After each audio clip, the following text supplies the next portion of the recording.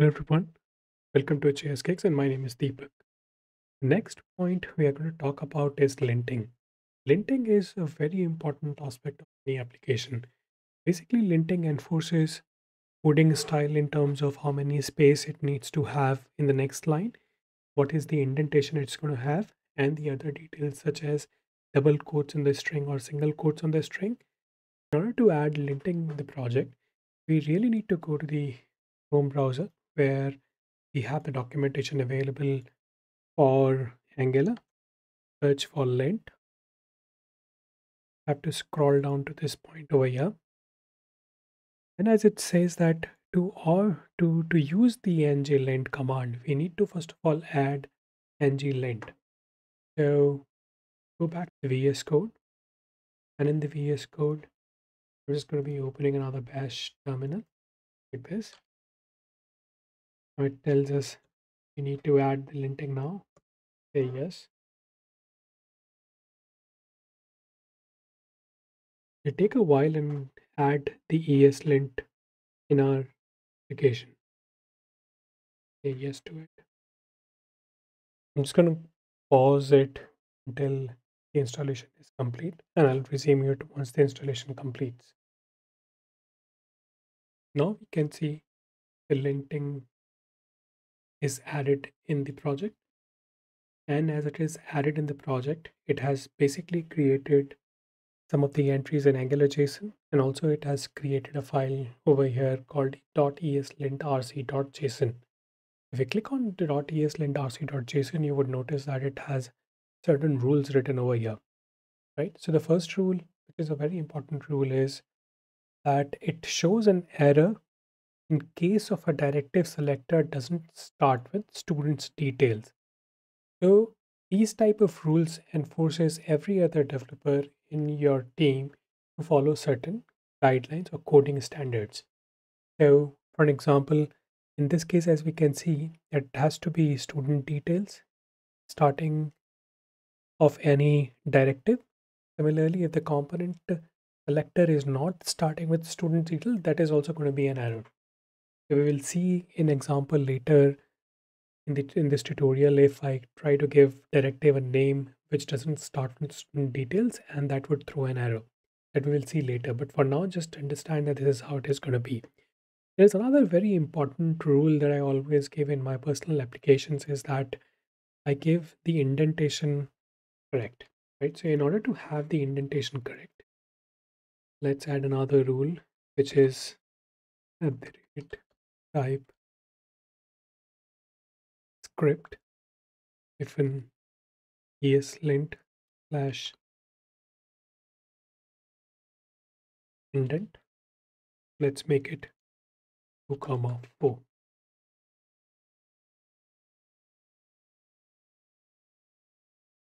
Two tabs, 4 spaces for indentation. I just save this.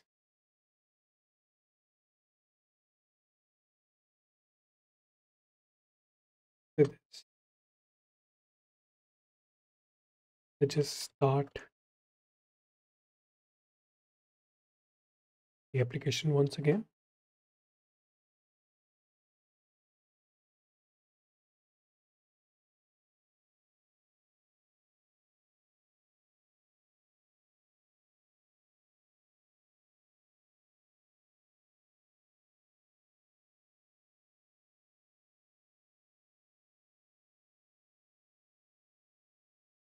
Now our application has started again.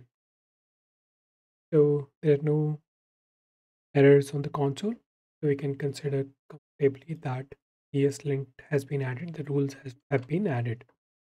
Now quickly, we are also going to be seeing the Angular JSON file again that we have given a description of earlier in the tutorial.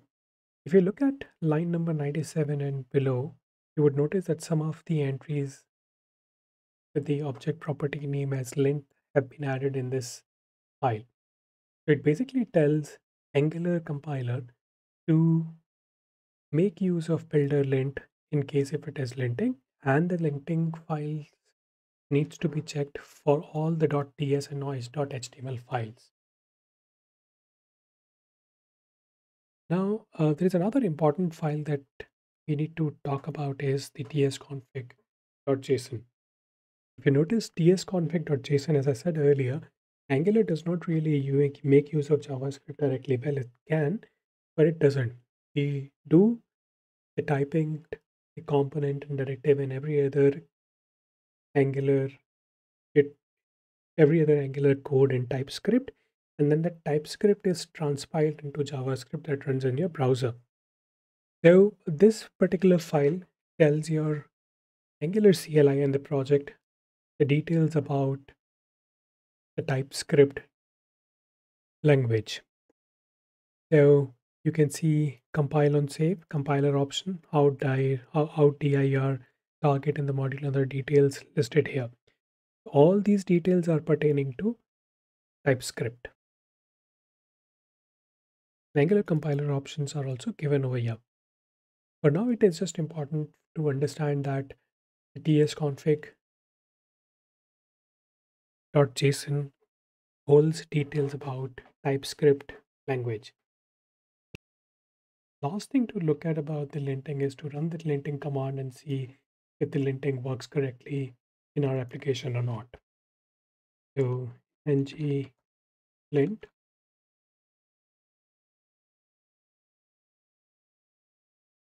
will display errors, warnings from all the files that we have created by the rules defined in angular.json, ESLint rc.json. As you can see, it has failed at multiple places, and it has also displayed errors that have come, especially about indentation. So if you look at the second last line of the error, it says that 29 errors and zero warning, potentially fixable with the hyphen hyphen fix option.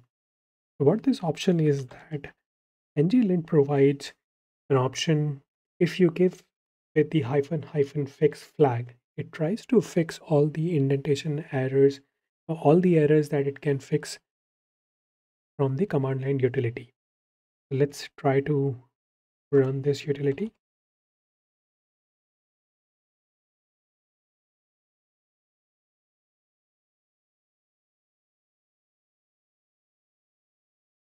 Now you can see that it has fixed most of the error except the first one.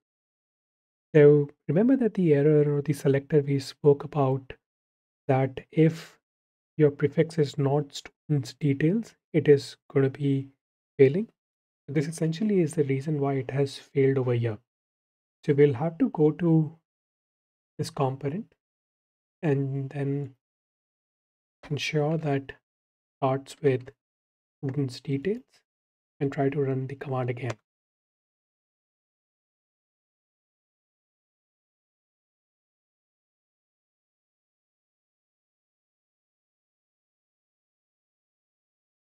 Now you can see in the command line that all the files in the student's details application has passed the